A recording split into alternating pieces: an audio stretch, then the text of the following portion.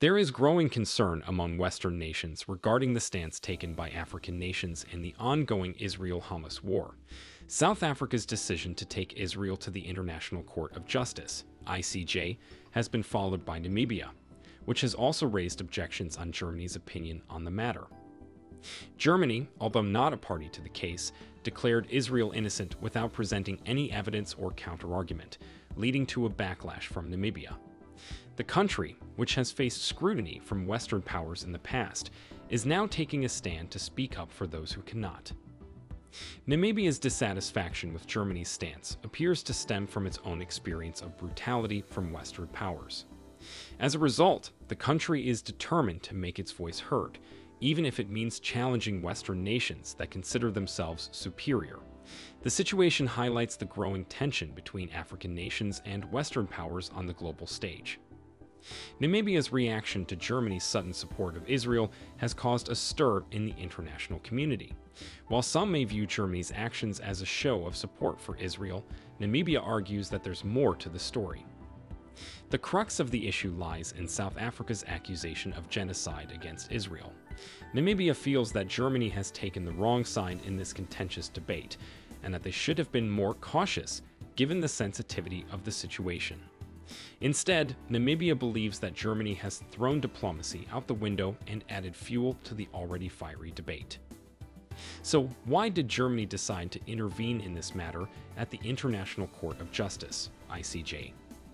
According to Stefan Hebestreit, the federal government spokesman for Germany, their intervention was a strategic move to play the third-party card in the heated drama between Israel and South Africa. Germany's actions have raised questions about their motivations and alliances in the international community. Namibia's reaction serves as a reminder that diplomatic interventions can have far-reaching consequences, and that caution should be exercised when navigating sensitive political issues. Well, there is a compelling plot twist in this intricate geopolitical landscape. South Africa, known for its strong stance on human rights, took a bold step by accusing Israel of committing acts that transcend mere rhetoric. They pointed fingers directly at Israel, leveling the weighty accusation of genocide, the most dreaded of offenses. This accusation unfolded amidst a backdrop of historical conflicts and attempts at reconciliation, where Germany, a country with its own complex history, saw an opportunity to exercise its diplomatic powers. However, it is crucial to acknowledge that Germany, in this scenario, does not play the leading role, but rather assumes the position of a third party. The motivations behind South Africa's decision to target Israel go beyond a mere act of finger-pointing. It delves into the realm of complex international relations, where South Africa, driven by its commitment to human rights, sought to hold Israel accountable for its actions. South Africa did not shy away from accusing Israel of crossing the boundaries and committing acts that unequivocally fall under the ominous umbrella of genocide. Amidst this verbal battleground, Germany intervened, not with the intention of taking sides, but rather to further complicate matters. Its intervention at the International Court of Justice, ICJ, was perceived as a strategic diplomatic maneuver aimed at maintaining a delicate balance. However, in doing so, Germany inadvertently added fuel to the already raging flames. On the surface, Germany appeared to ensure that accusations and counter-accusations were dealt with fairly and justly. Yet its decision to back Israel has raised eyebrows and ignited speculation as to its underlying motives. One possible explanation for Germany's alignment with Israel lies in the realm of international politics, where alliances play a pivotal role. Germany may have succumbed to the pressure exerted by the broader Western Bloc, opting to align itself with the prevailing stance on Israel.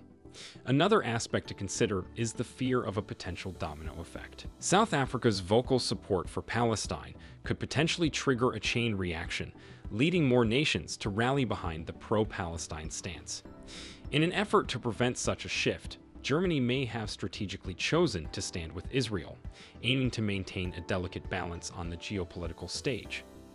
Notably, Hamas, a Palestinian resistance group, has urged Germany to reconsider its support for Israel in the ICJ genocide case.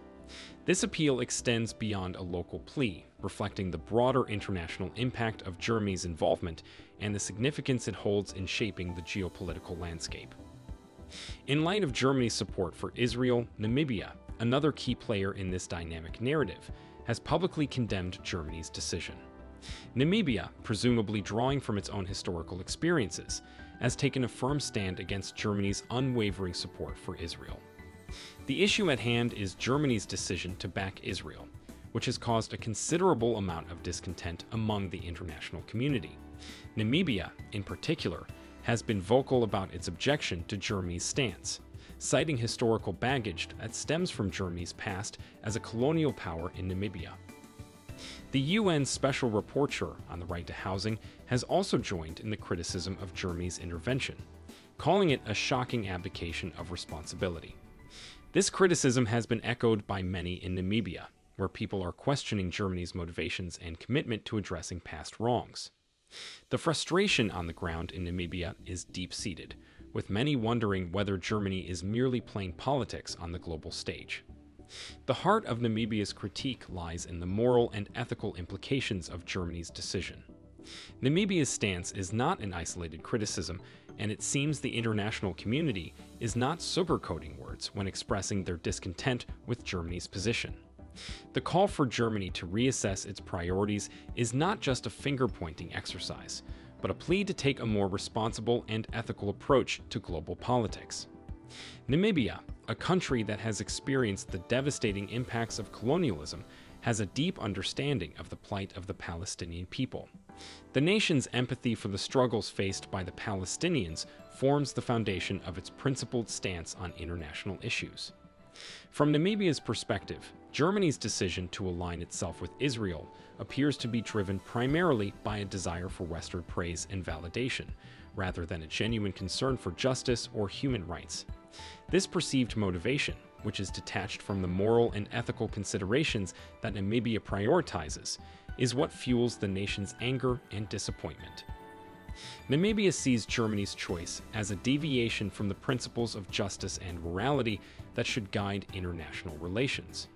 Rather than standing with a nation that has historical ties to oppression and dispossession, Namibia asserts that Germany has opted for a path that undermines the ethical foundations of international relations.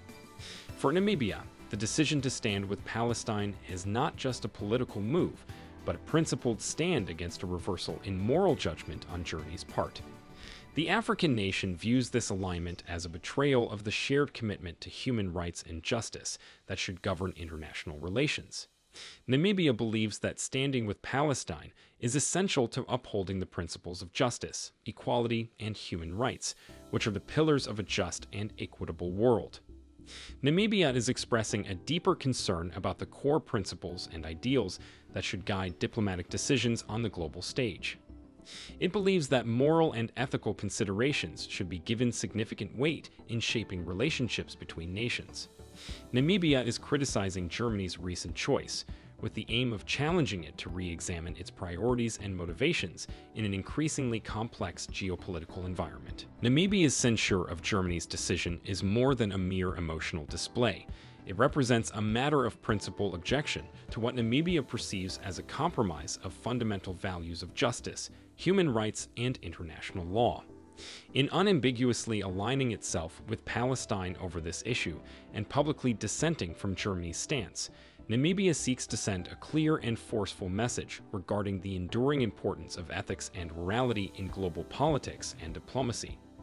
However, questions have been raised regarding the justification of Namibia's criticism of both Israel and Germany. While over 50 nations, mostly from the Arab world and Africa, have openly supported South Africa's filing of a genocide case against Israel at the International Court of Justice, accusing it of violating international law in its handling of the conflict with Gaza, other powerful nations have staked out opposing positions.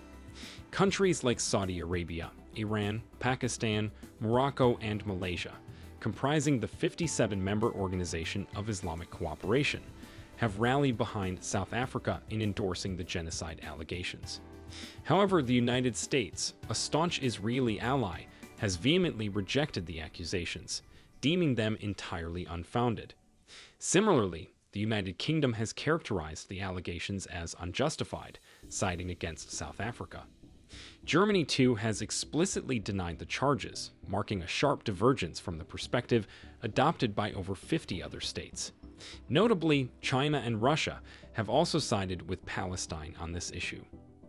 Turkey has emerged as the sole European nation openly backing South Africa's allegations of genocide against Israel at the International Court of Justice. Most other supporters have come from Arab and African countries. The global reaction has underlined deep divisions over this contentious issue. No Western state has endorsed South Africa's case, with the EU remaining silent as a bloc. Germany and the UK have explicitly rejected the charges, in contrast to Turkey and over 50 other backers. Namibia's criticism of both Israel and Germany is seen by some as justified, given moral qualms over actions in Palestine and the lack of consideration for international law.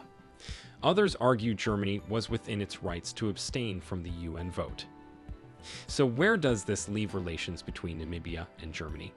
In an exclusive interview, Namibia's UN envoy told the BBC his country will not compromise on fundamental principles. He questioned whether Western allies should give Israel unqualified support without addressing human rights concerns. Reactions online have been mixed. Many Namibians express solidarity with Palestine and support for their government's stance. But German observers counter that relations must consider strategic and economic ties, not just moral posturing. Further developments could test the strength of Namibia and Germany's partnership. Only time will tell if disagreements over Israel-Palestine derail broader cooperation. For now, the divisions laid bare again emphasize how polarizing this decades-old conflict remains, with resolution still distant. More on this story as it develops. Thanks for watching, and join us next time.